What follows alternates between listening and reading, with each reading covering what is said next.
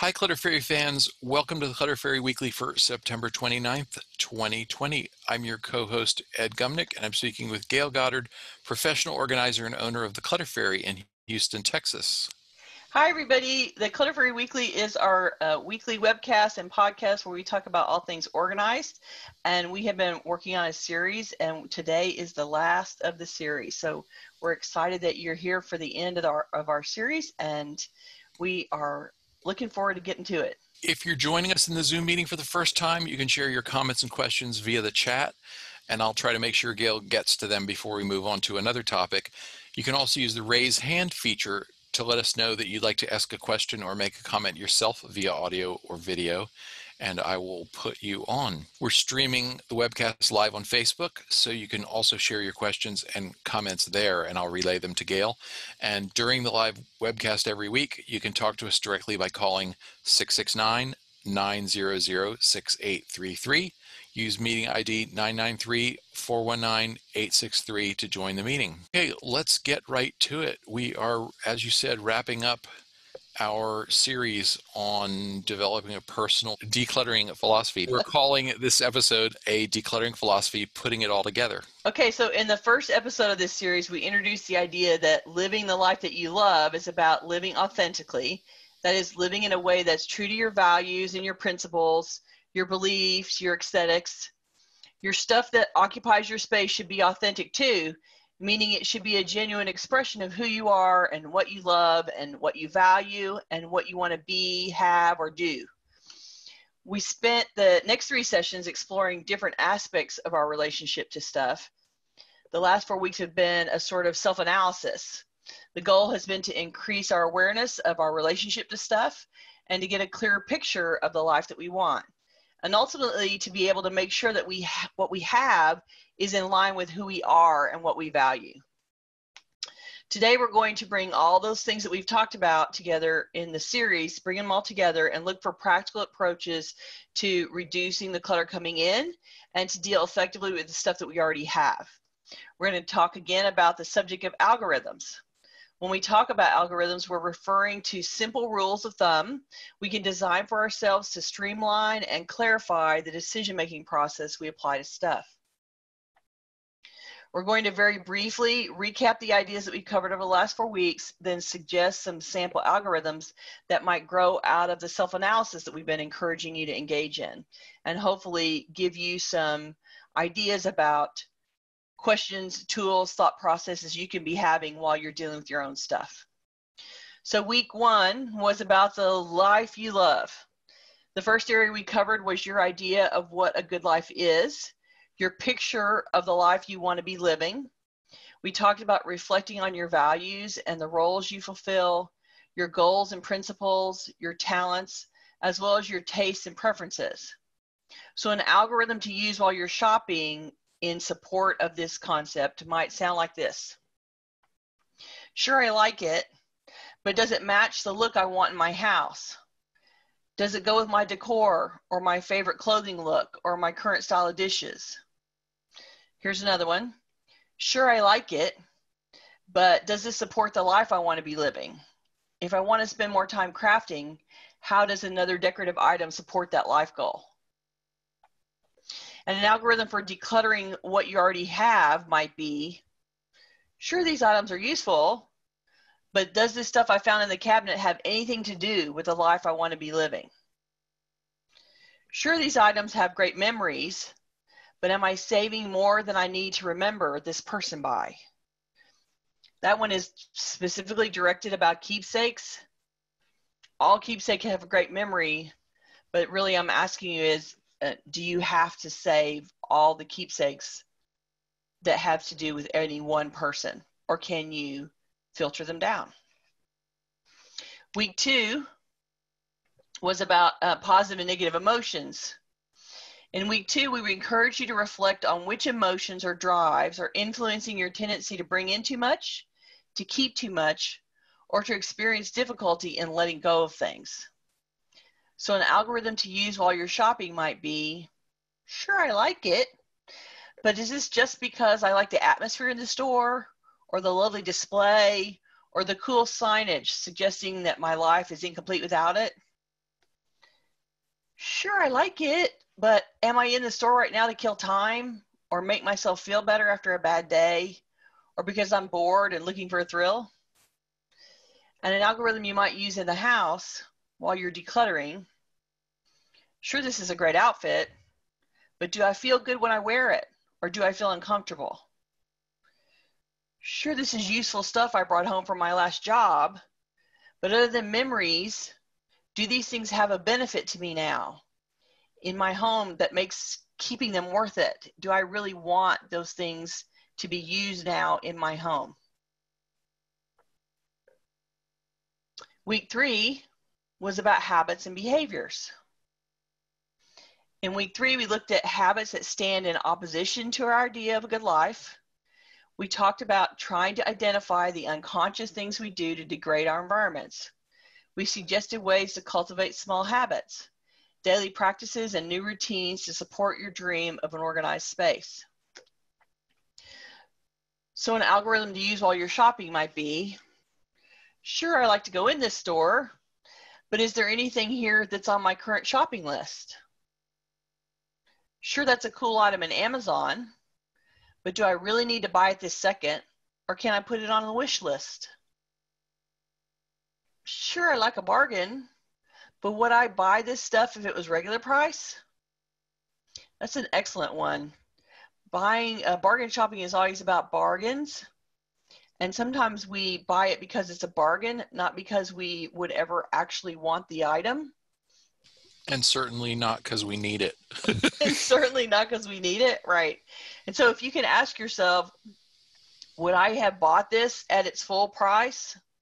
If the answer is no, then you already know that it's not really something that's important to you, and you are just thrilled by it because it's cheap. And the fact that it's just cheap isn't good enough to keep it. An algorithm you might use in the house. Sure, I'd rather settle into the couch after I come home, but I need to sort today's mail first before I run out of energy. Sure, I'd like to linger after breakfast, but I want the kitchen to be cleared up before I leave for work so it's clean when I come home. Week 4 was the ethical and environmental questions topic. Last week, we talked about bringing ethical issues and environmental concerns into the decisions we make about what we bring into our lives and what to keep and what to let go. So an algorithm to use while you're shopping might be, sure, this item caught my eye, but am I comfortable about how buying this supports the makers of it? Sure, this is my favorite color, but is it made of good quality materials that are locally sourced? Sure, I want this now, but what's the useful life of this item? And what will become of it when I'm finished with it? And an algorithm you might use in the house. Sure, I want to send this item out of the house, but where can I donate it locally to good benefit to others? Sure, this thing still has some value, but might this have a greater value to someone else than it does to me? And does that make it easier to let it go? This is a very short list of ways you can think of it differently, questions you can ask yourself that are more thoughtful and direct than your immediate knee-jerk response, which is, that's fabulous, I have to have it. Or, I love this thing and it has to stay in the house. You're trying to declutter your space and you're trying to not add more to your space. And so having a set of questions that allows you to go beyond your initial attraction response, this is super cool when you're in a store, and to beyond your this is useful but question when you're at home, or conversely also at home, the first response is, oh, that reminds me of somebody. That is a keepsake from somebody. You can get past those initial responses and go on to ask a bunch of more questions. You can slow down what you're bringing in, and you can filter the stuff that you are keeping in your house a little bit better. So does anybody have any questions they want to talk about today? Elke on Facebook mentioned liking the atmosphere in the store, that the atmosphere of the store can be sort of a factor to overcome. Because it's always super fabulous and so much better than your own living room, right? Like that's the whole, right? Jan's 41 says yes, right? Yeah. The whole thing about the store is they don't design the store to be your house. They design the store to be a collection of beautiful vignettes of all the clothing and how fabulous it looks together as a set, and all of the tchotchkes and all the cookware at Wilmington Sonoma. And, you know, it's like they design it to all be pretty in place. It's like a picture in a catalog, and everybody loves how that looks. You respond to how beautiful there's the guy that's the window dresser, and the guy that's there's always somebody whose job it is to make it appealing and make you find it interesting and appropriate to take home. And this is why you have to ignore the initial response. Go and enjoy the fact that you're walking around the store and it's beautiful and it smells good and it's all your favorite colors and it's fabulous, but that is not your living room, and that's not a good enough reason to take stuff home. I think that the people that it's what's it called, not Bed Bath and Body Works.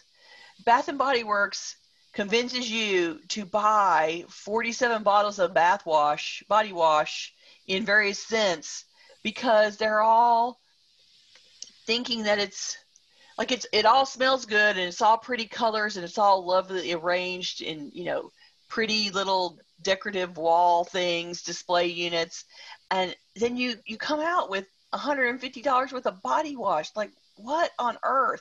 No one needs that much stuff. It's just the pretty that makes you buy it, and they put a lot of effort into making that happen so that you'll want it. So yeah, this is the kind of stuff that you have to go, yeah, the store's pretty, la la la, take off the rose-colored glasses. Do I really need 27 bottles of body wash? No, I do not. Well, and I think it's a bargain. I think of my experience with rooms to go, and I don't want to be too harsh, but it was not a great experience. And they sort of lure you in with attractive little arrangements, and there's a couch and a chair and some end tables and some lamps, and they arrange it, they stage it, help you imagine how it would look for you, but they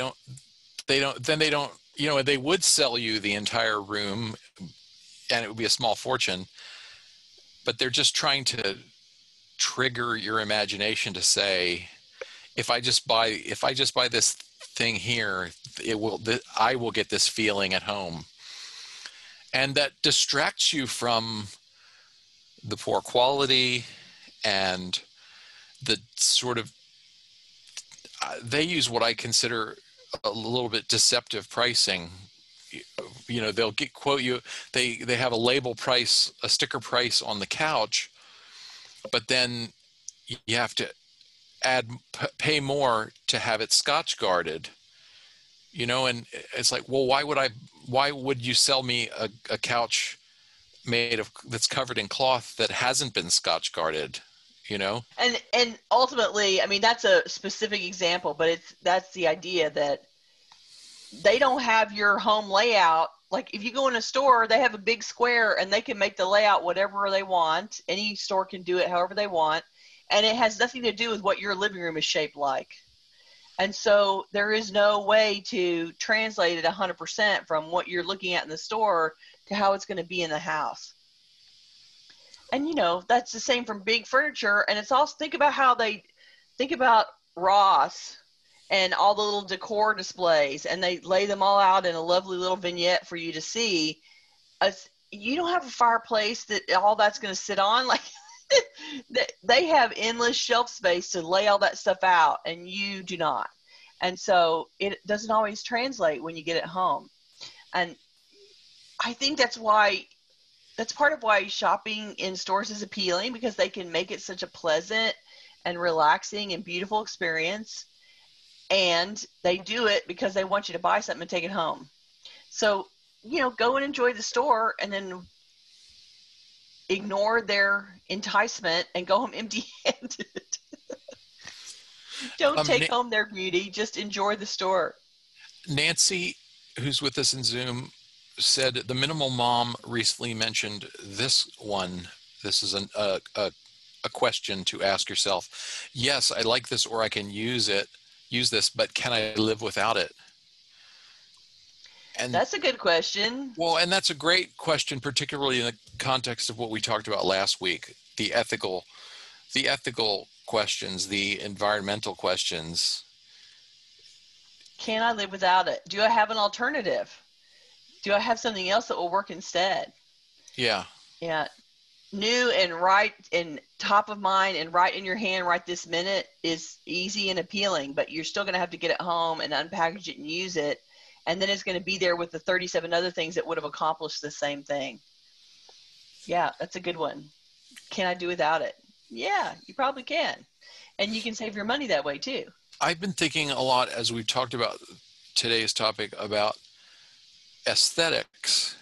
And I think that when you're younger, you're attracted to a lot of things. A lot of, bright colors and shiny objects capture your attention, and right. And you have more interests, and as you get older and busier, you have less time and less energy, and you more responsibility. You narrow it down, you whittle it down. And I think that we develop a lot of habits in our younger years that don't serve us well later on. And so I think, part of what we've been advocating for in this series is to encourage people to do some introspection and self-reflection and shedding, right? And shedding, shedding. Shake off the stuff that, well, this was cool once upon a time, but it's really not. It's not me anymore. Right.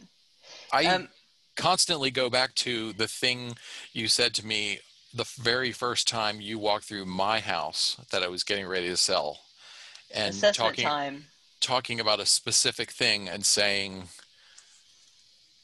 this may have been who you were once upon a time, but is it still who you are? That got me to look at, about 3/4 of the stuff I had and say, no, that's not me anymore.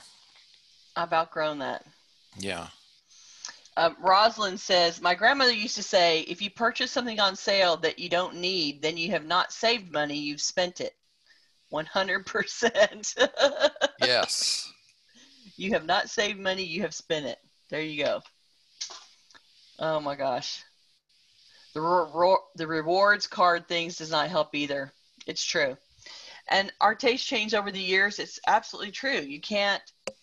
You're not going to be the same person that you were when you started having money and acquiring things, right? So now you're at an age where you can look at them and go, Okay, so Linda's raised her hand, Ed.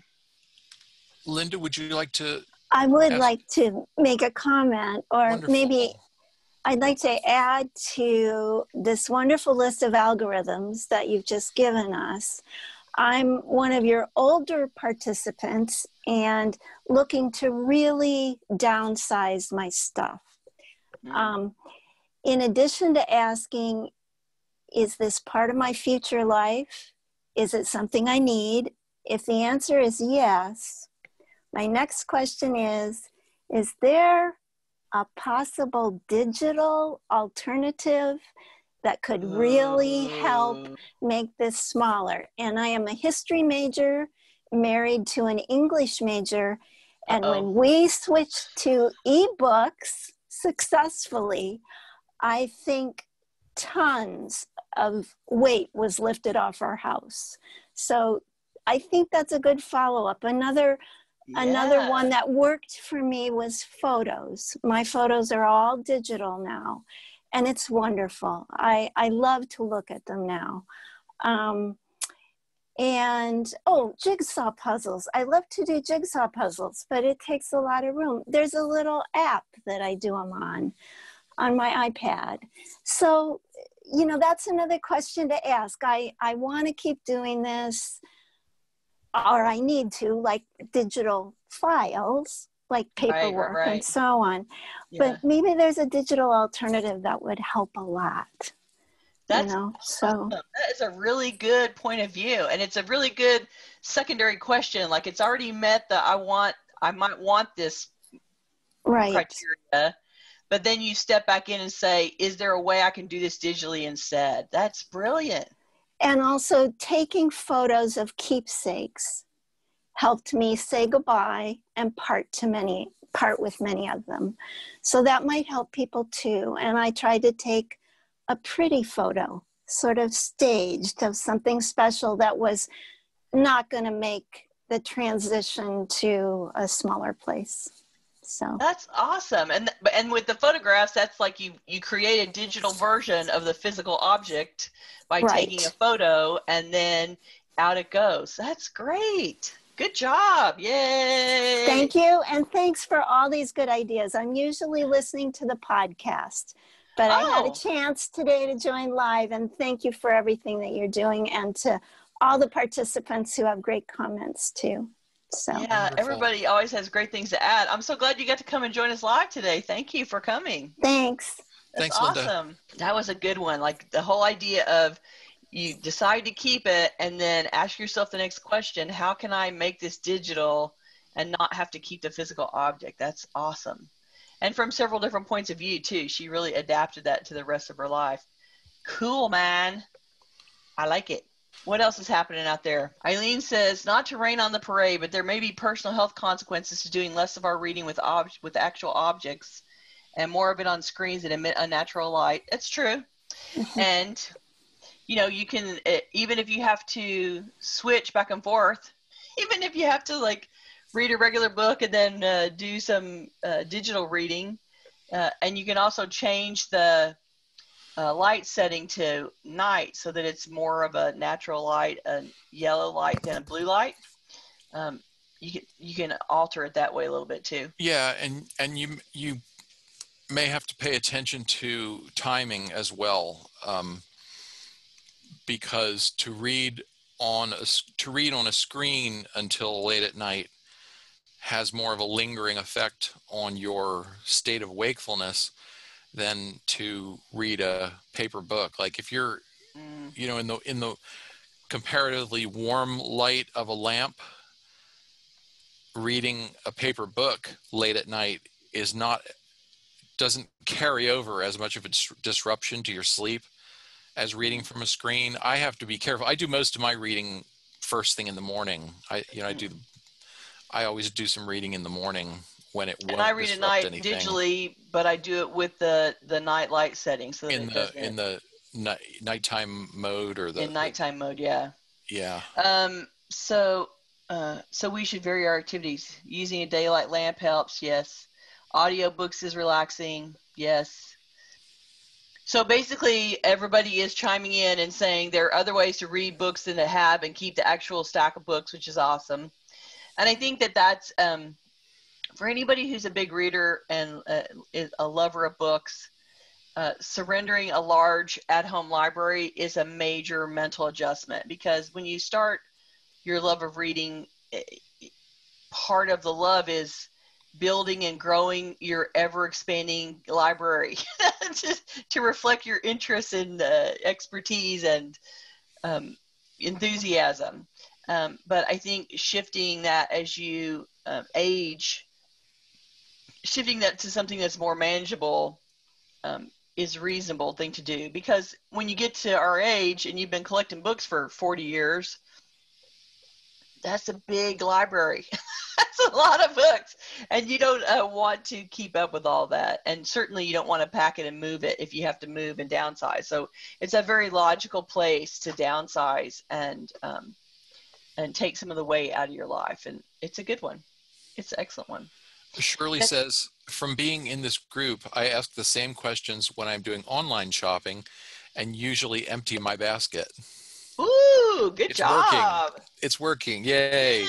That's very exciting. That's very exciting. I think that sometimes we're just trying to introduce a way for you to pause and think about it before you let go of it or before you buy it, and also pause and think about the things that are already in your house to decide whether you still are attached to them. And they're there because at some point you thought they were a good idea. So granted, you're always going to have that. That's why I kept saying, sure, I like it, but that's always your initial response. I bought it because I liked it. It's in the house because I liked it. But we're trying to suggest that you then step past that and go on to evaluate it with a stricter criteria and see that it is still valuable in your life, useful to what you're doing, supporting where you want to be. And a lot of things don't get past the initial, I liked it. And so you have to go, I liked it, I like it, but, and fill in the blank. Ask all your algorithm questions after that.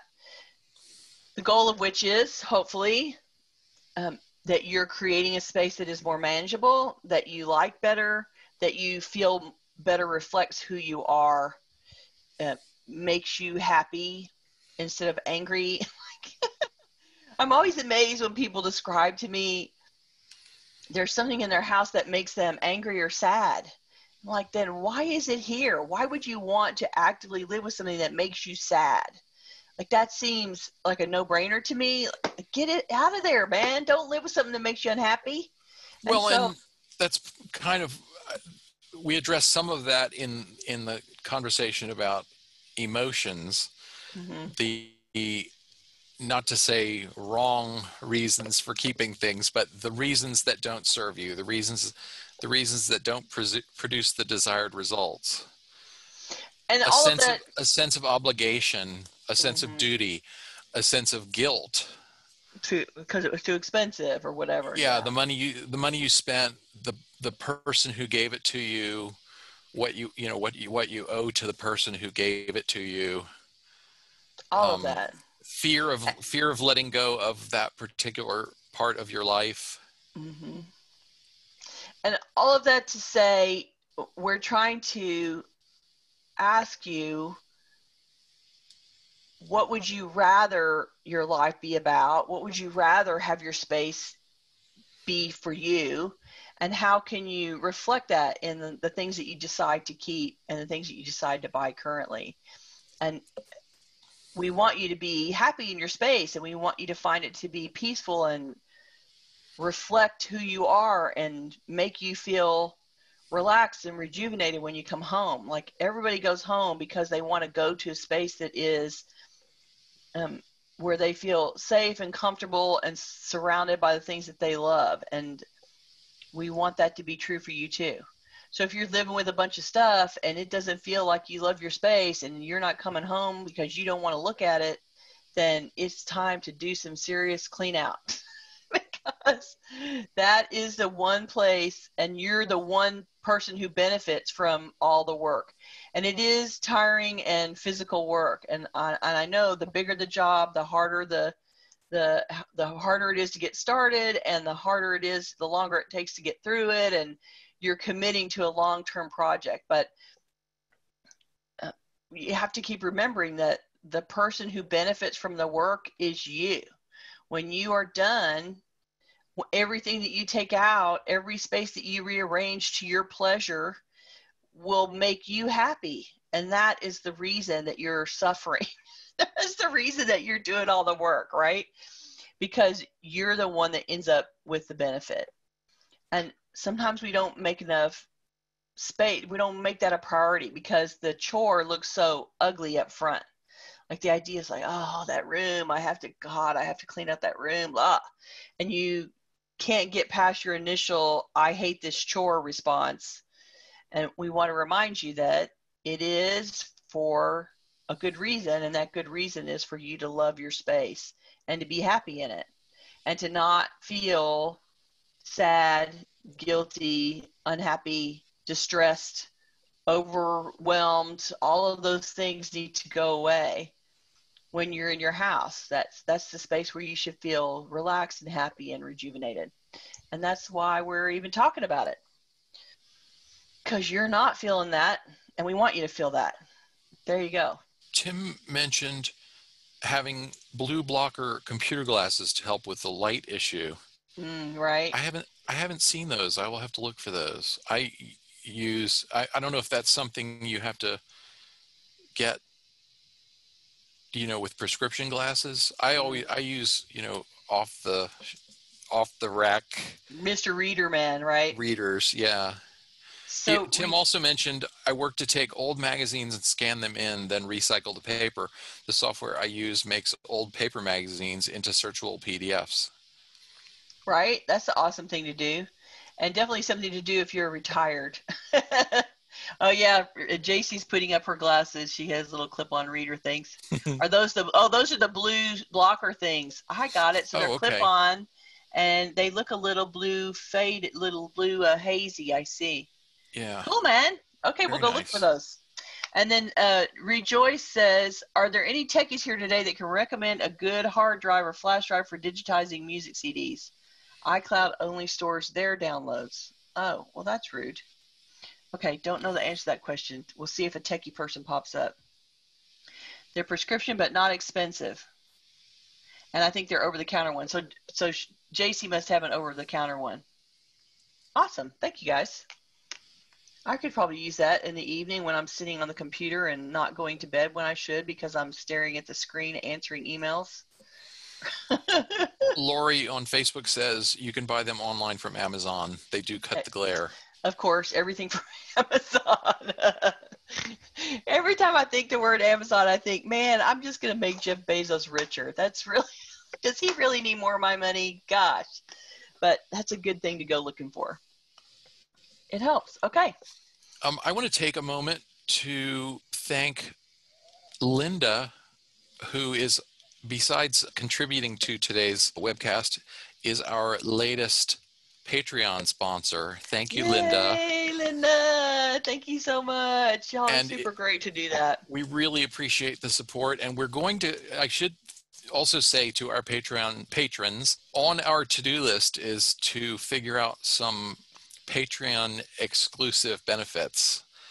And there are going to be some things that are available just to those people as soon as we figure out what they're going to be. Extra content coming your way. Yes. Right? And if there's anyone else who would like to support our efforts with a little money, you can go to cfhou.com/Patreon, Patreon. Thank you guys for doing that. Thanks, Linda. We appreciate you. I will also mention to anyone who's watching us live or participating live, if you didn't know this already, we have a YouTube channel with, I've lost track, about 120 videos. And that's at cfhou.com/YouTube.